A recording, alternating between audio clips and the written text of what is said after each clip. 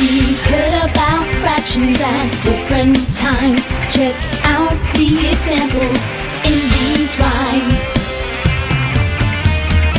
I'll give you half of my candy bar. To make the carpet fit, I need another quarter of a yard. I need 1/3 cup of sugar to make this recipe, and 1/8 of a teaspoon of salt for you and me. Now let's learn more about the fractions we use. We'll start out easy so you won't get confused. Hi, I'm Francis. And I know a lot about fractions. A fraction is a way of writing the part or parts of a thing or set. All fractions have a numerator and a denominator. The denominator is the number written under the bar or after the slanted line.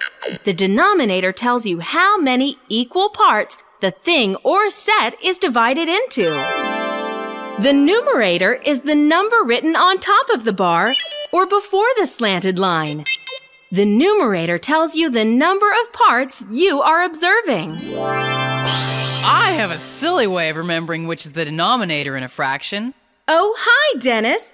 How do you remember which one is the denominator? I think of it as the downominator. Okay, that's a good way to remember it. Now let's look at some examples of how we might use fractions. Suppose you had a package of candy bars that had 5 candy bars in it. Then the number in the set, or the denominator, would be 5. And the numerator would depend on how many of the candy bars you are talking about. So, if my sister came and took 4 out of the package, then we could say that she took 4/5 of the candy bars. That's right. And how much of the package do you have left? Well, there's 1 left in here, so I have 1/5 of the candy bars left.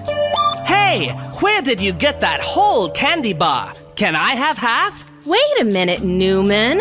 Why half? There are 3 of us now, so we should divide it into thirds. Okay, here. You can have this little piece.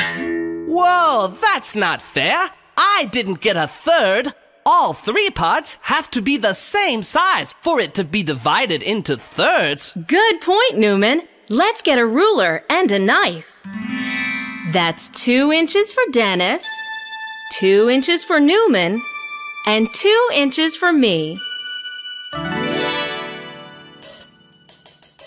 Now I get it. You have to divide a candy bar, or anything else, into parts that are the same size and shape to use a fraction. That's right. We call parts that are the same size and shape congruent parts. If the parts of an object are the same size and shape, they are congruent. Let's say that again in a shorter form to make it a little more fluent.